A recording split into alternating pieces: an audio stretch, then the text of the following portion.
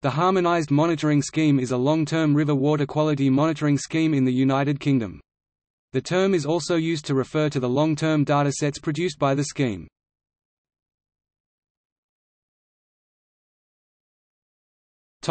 Establishment.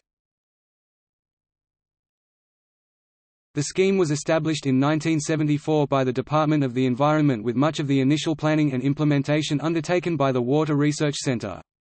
It involved the creation of a network of sites across the UK. Most sites were at the downstream freshwater limits of the larger rivers, although some of the largest rivers also included additional locations below major tributary confluences. Before inclusion of any location in the survey, homogeneity testing was carried out to characterise quality variations laterally and vertically within the river section chosen. For each designated point, a specific sampling location was identified based on the results of the homogeneity exercise.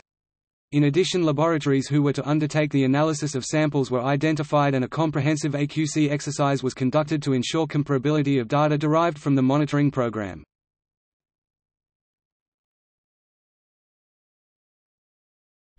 Objectives.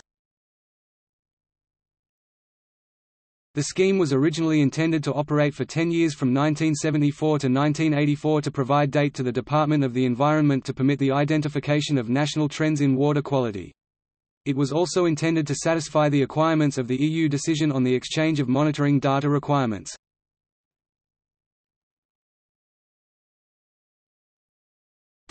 Operation.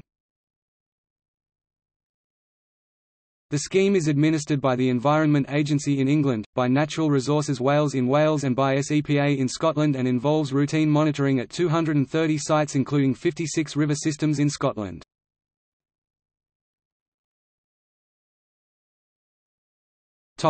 Data. The data produced by the scheme provides a continuous and consistent record of quality of rivers across the UK for more than 30 years and can be used to demonstrate changes in water quality over that period.